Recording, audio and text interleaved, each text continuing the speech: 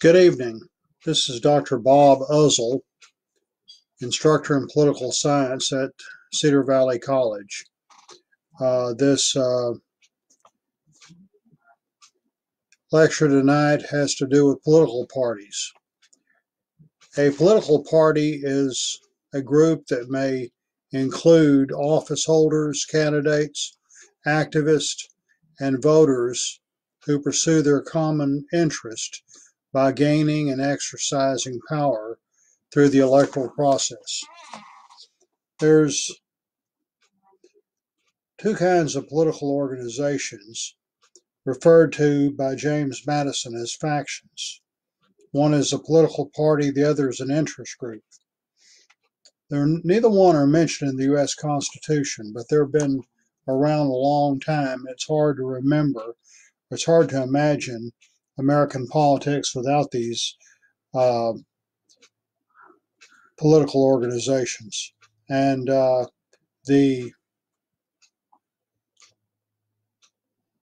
political parties try to win elections. Interest groups seek to pursue, they seek to influence public policy in other ways besides electoral politics. The principal drafter of the Declaration of Independence was Thomas Jefferson. He was the second vice president and the third president of the United States. He was the co-founder of the Democratic Republican Party, one of the first two parties, along with the Federalist Party of John Adams. Another type of organization related to the parties is what's known as a political machine, a party organization for recruits voters. They recruit loyalty with tangible incentives and is characterized by a high degree of control over member activity. And so we have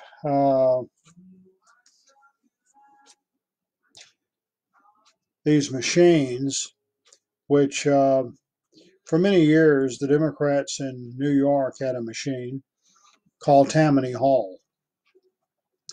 Thing you need to remember about political machines, they did do some good works as some charitable activities, but they're best known for their graft and corruption.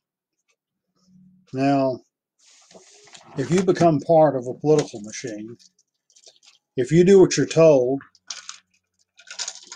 follow all the rules, don't rock the boat, you can go far. But if you step out of line, woe be unto you. And both parties had machines at various times.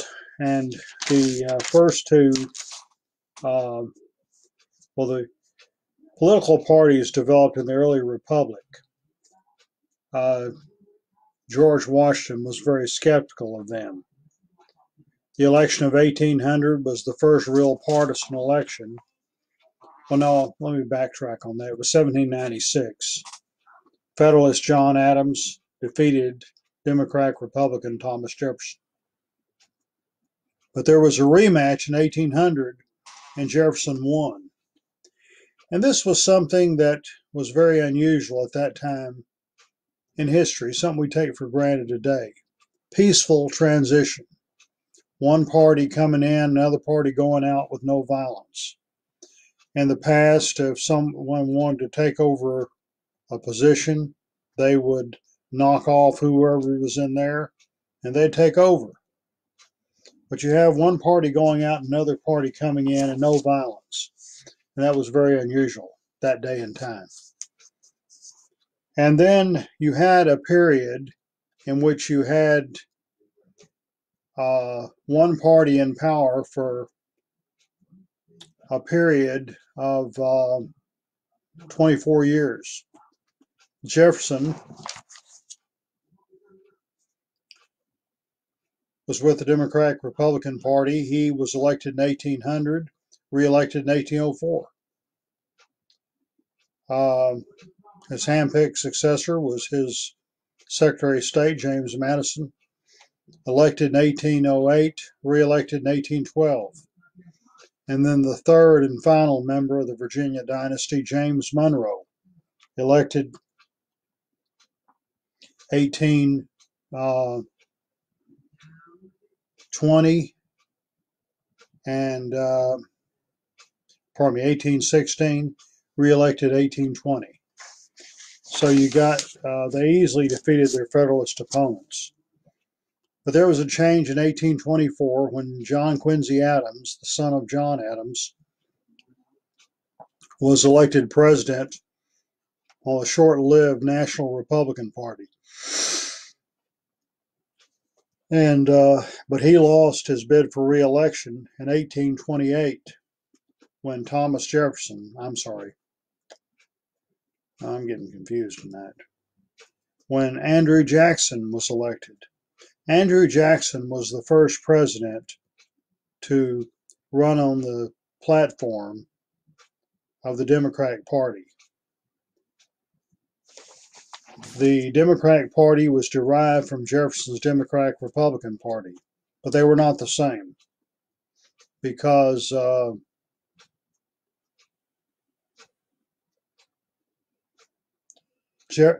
Andrew Jackson referred to himself as a Jeffersonian.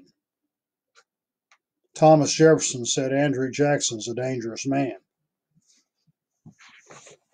So there was not a harmonious relationship there at all. There have been various periods in which different parties have dominated. The Federalist Party fizzled out when they opposed the War of 1812. But they were replaced more or less by the Whig Party. They got their name from the British Whigs. In England, the Whigs opposed King George, whereas the Tories supported him. The Whigs in the United States opposed King Andrew because they believed that Andrew Jackson had too much power. Then you had in the 1850s, the Whigs fizzled out and were replaced by the Republican Party. The Republican Party came into existence in the first place to block the extension of slavery into new territory. Not necessarily end slavery itself. That came later. 1856, John C. Fremont was the first Republican to run for president. He was defeated by Democrat James Buchanan. 1860, Abraham Lincoln was the first successful Republican presidential candidate. Lincoln's views at the time on slavery were, where slavery already exists, we will leave it alone. But he was determined to block any new slave states from entering the Union. On the other hand,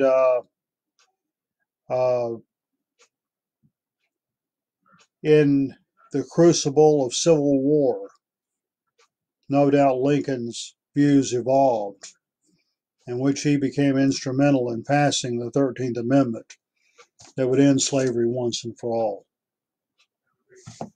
And so there have been various periods of history. 1860 to 1932 is referred to the golden age of American politics. Again, Lincoln was elected for the first time in 1860. The Democrats split that year.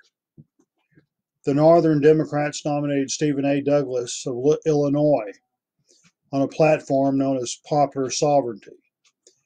Popular sovereignty was the position that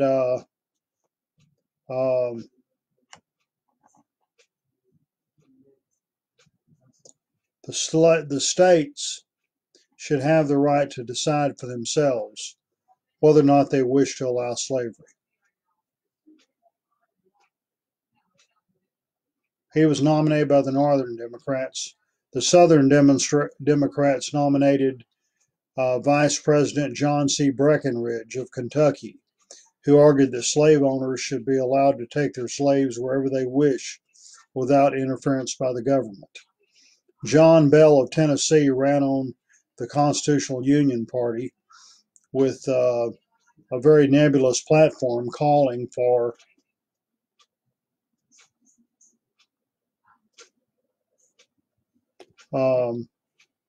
adherence to the Constitution.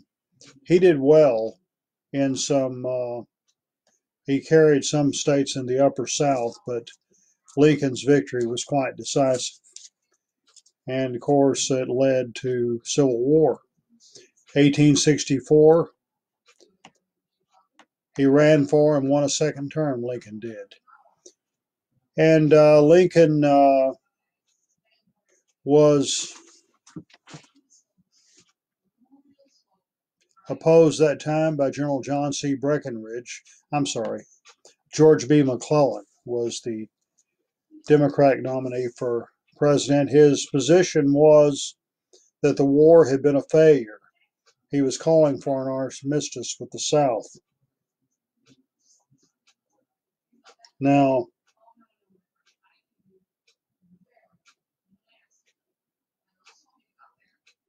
by then, many in the South had realized winning on the battlefield was not possible. The best thing they could hope for was that Lincoln would be defeated for re-election, and a new Democratic administration might be willing to settle with the Confederacy on terms more acceptable. Lincoln won, and the war continued. And he was assassinated in 1865, and he was followed by a series of weak presidents. And it was eventually the power began to shift. You know, Lincoln was a very strong president. His successor, Andrew Johnson, was not a strong president, and he ended up getting impeached but not removed. The administration of Ulysses S. Grant was very corrupt, to say the least. And it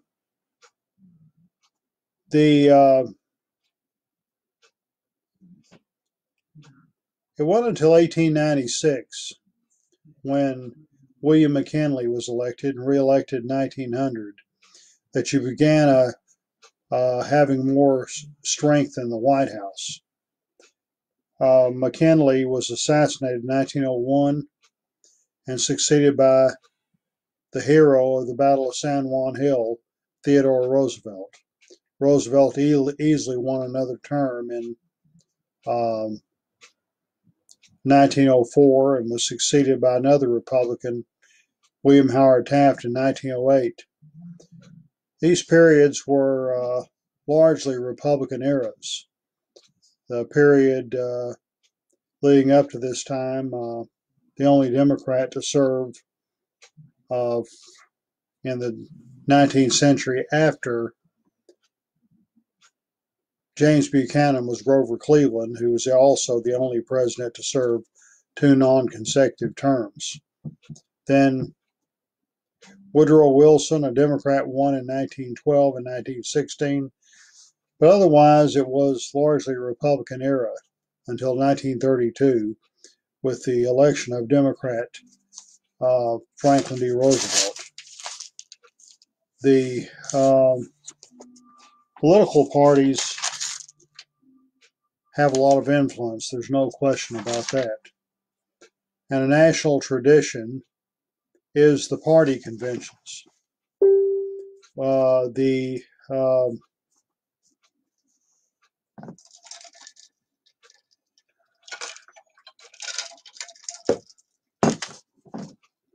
National Convention, it's their job to nominate the president and vice president, and also to adopt the party platform. All that could easily be done in one day if they wanted to. But they have 4-day conventions. The host city gets a lot of money for the hotels and restaurants and other businesses benefiting. And the conventions are a big pep rally that generates a lot of excitement in the campaign. And most of the time, the nominee receives a post-convention bounce in the polls. He has to work hard in order to keep it, however. And so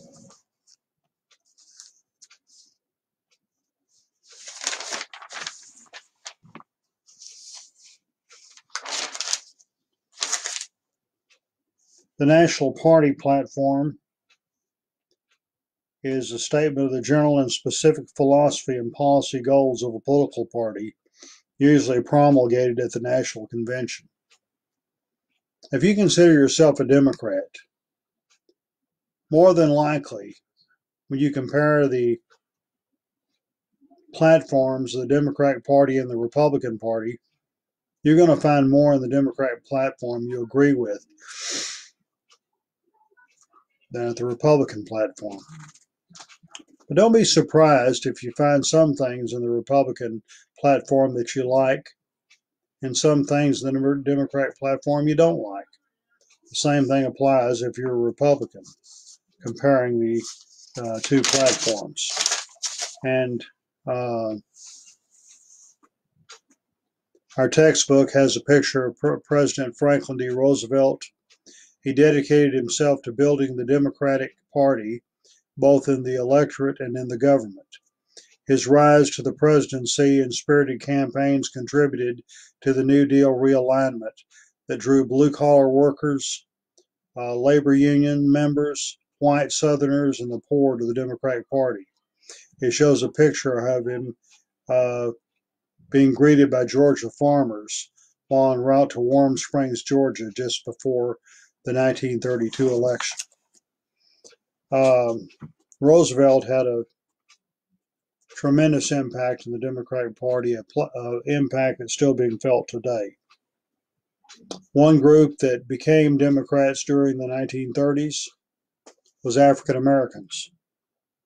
They had previously been mainly Republican. Keep in mind, Abraham Lincoln was a Republican. And for many years, the Democratic Party, while the Republican Party was seen as the party of Lincoln, the Democrats were identified with the South and the defeated Confederacy.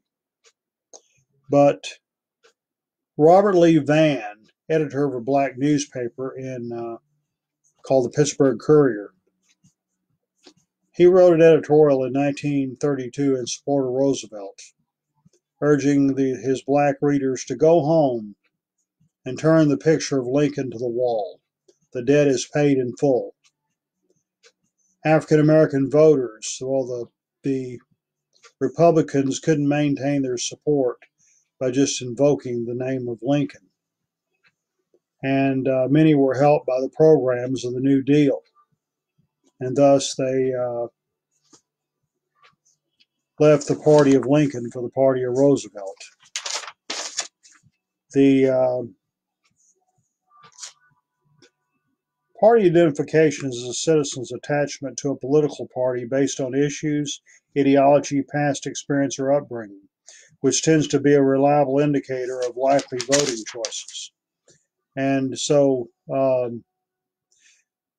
you can be a Democrat or you can be a Republican, a Libertarian, or whatever by just declaring yourself one.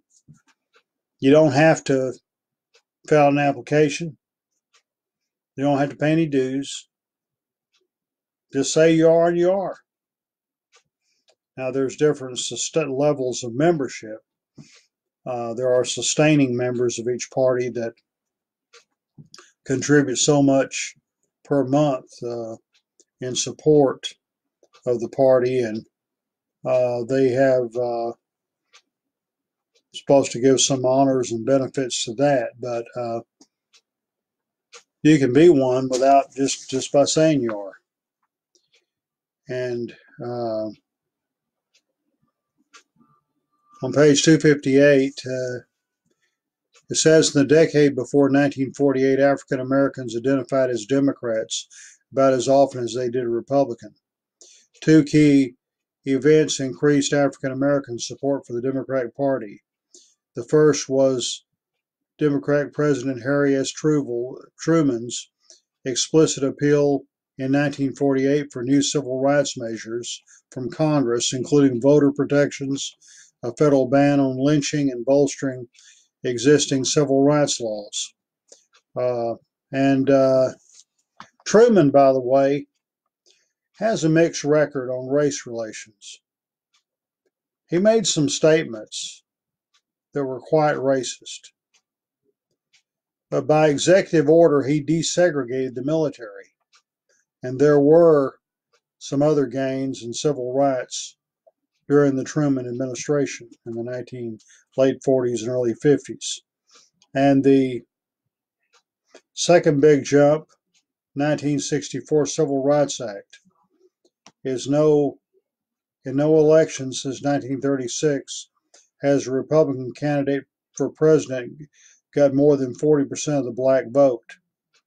And of course, more African Americans came to the polls in 2008 than in any previous election, for the simple reason the historic chance to elect Barack Obama as the first African American president of the United States. I'm not sure exactly what the statistics were in 2012 because you can only do something for the first time once, and after that, it's not the same anymore. There's different studies done about race and ethnicity, age, and other factors, and how they contribute to one's involvement in party politics. And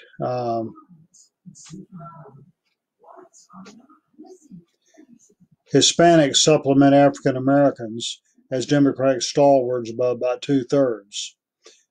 Hispanics prefer the Democratic Party. Some divisions do exist on country of origin with Mexican Americans, Puerto Ricans, and Central Americans historically aligned with the Democrats. Cuban Americans tended to be more Republican, but over the last several years they have shifted toward the Democrats. Many of the first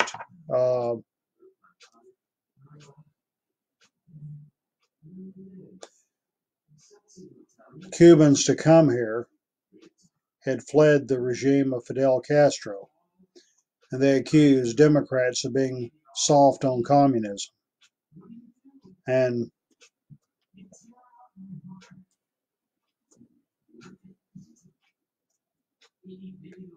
currently, Texas has a U.S. Senator who is a Cuban American by the name of Ted Cruz, identified with the Tea Party, the very conservative influence within the Republican Party. Got a new generation of Cubans, however, that were never under Castro, and so they don't have the same ideology as such. Asian Americans tend to identify as Republicans. In the 2016 presidential election, shifting demographics ultimately were not enough to propel Hillary Clinton to the White House. About Asian Americans, that would be especially true with Vietnamese Americans, who many came to America to escape the communist takeover in 1975. But you got a whole two generations that have been born since the Vietnam War ended. They don't have the same memories. And some of them are more open toward the Democrats. And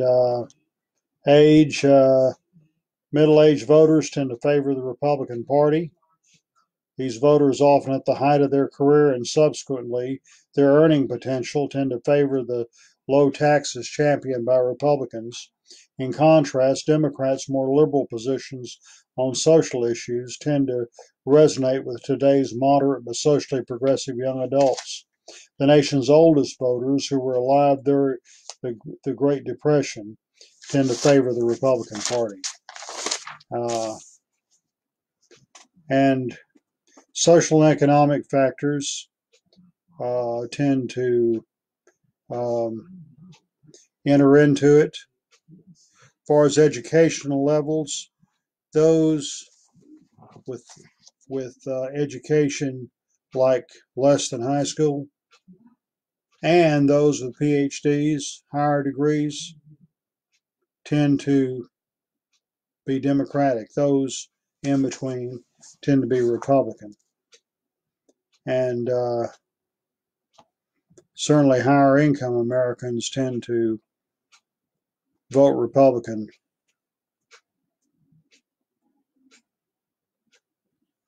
Religion can be evaluated based on both denomination, religiosity, how frequently an individual engages in activities such as prayer and church attendance, respect to religious denominations. Jewish and black Protestant voters tend to favor the Democratic Party, while Mormons and white Protestants, especially Methodist, Presbyterians, and Episcopalians, tend to align with Republicans.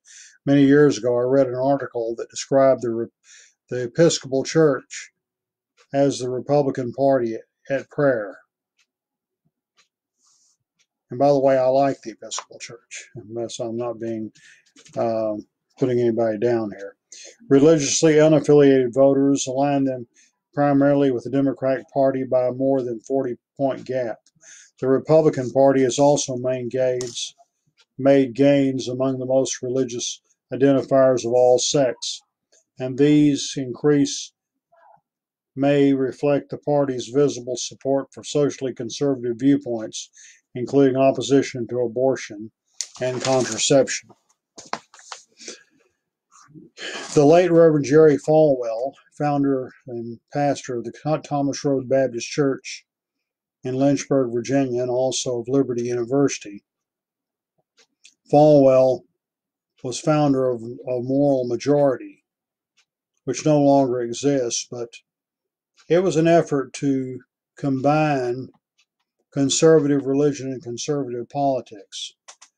But it was never a totally Christian organization. While the majority of the members were conservative Protestants, there were Roman Catholics, Jews, and Mormons in Moral Majority. And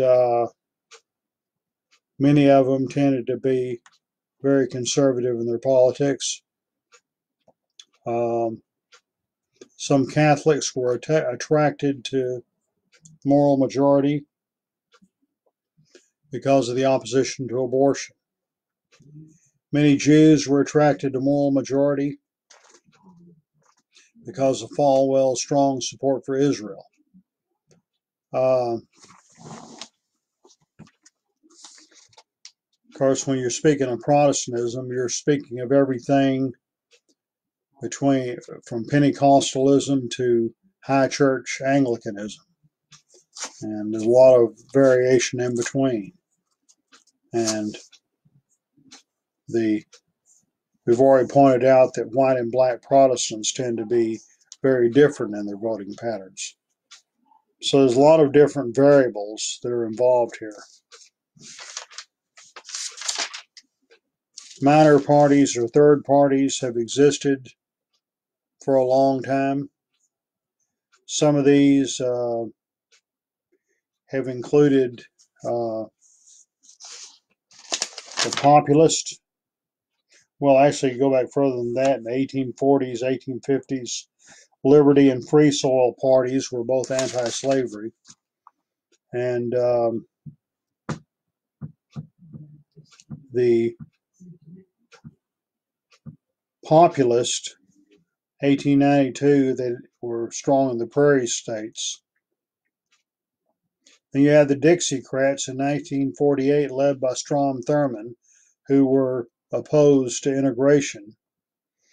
And there's the Green Party supports the environment. The Socialist, Communist, Libertarian parties have their ideologies.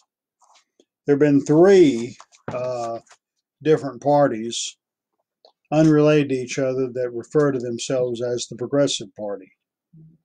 In 1912,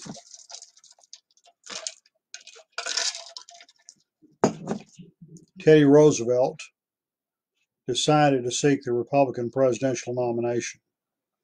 He didn't run for re-election in 1908. but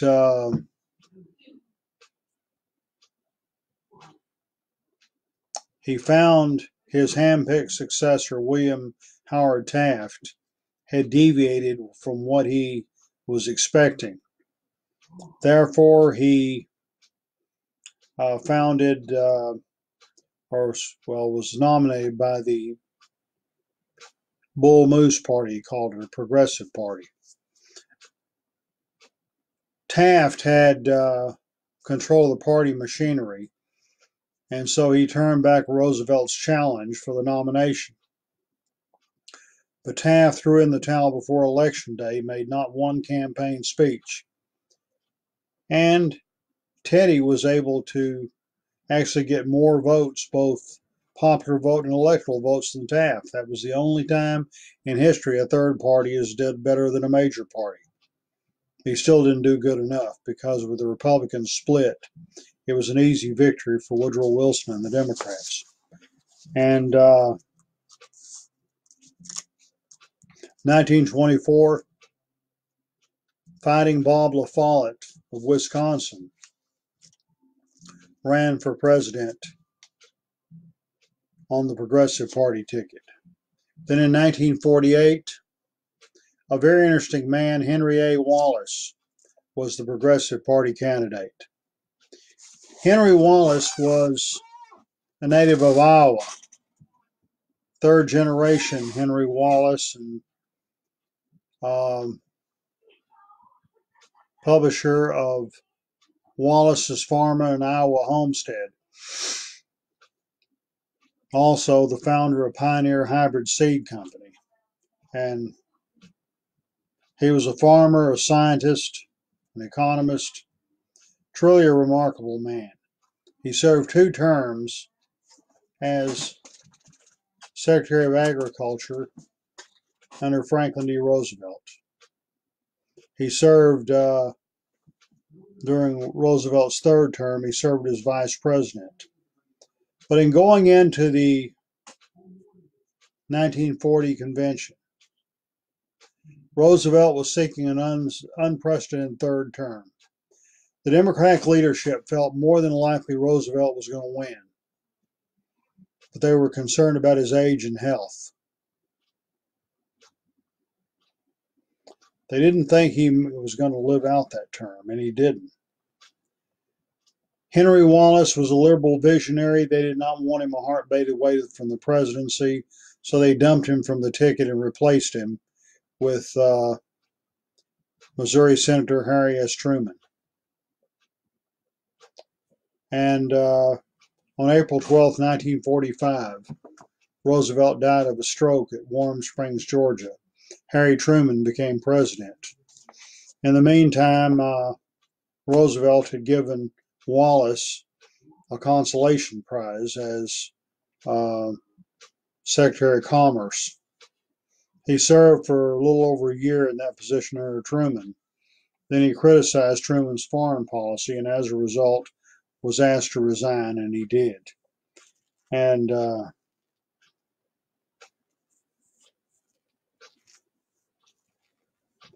in 1948, he ran against Truman as a third party candidate on the progressive ticket and lost.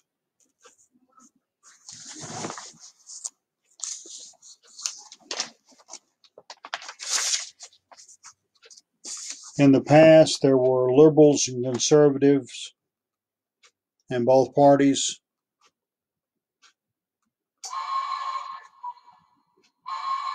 And there's still some today, but not as many. The Republicans have got more conservative. Democrats have become more liberal. But you know, what generally happens in a presidential election year, in seeking the nomination, a candidate, if they're Democrat, they'll become more liberal. If they're Republican, they'll become more conservative. But once they're nominated, facing the general election, having to appeal to a wide variety of voters, they tend to become more moderate. Both of them do. So anyway, we have what's called polarization. The consequences of political polarization. Some scholars have suggested that forcing the generally moderate American people to choose between two clearly divided political parties will lead to increased involvement in politics and government. Others charge that polarization has positive outcomes, including more meaningful choices for the electorates between the parties, more attentive to their bases, higher voter turnout in elections, greater engagement in campaign activism. Empirical evidence to date has been mixed, but as Congress grows increasingly divided, monitoring the electorate for changes in the partisan identification, issue positions, and political activity becomes significant for the health of the American democracy.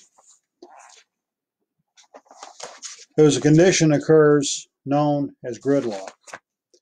Gridlock is when the one party controls Congress, another party controls the White House, and they can't get anything done.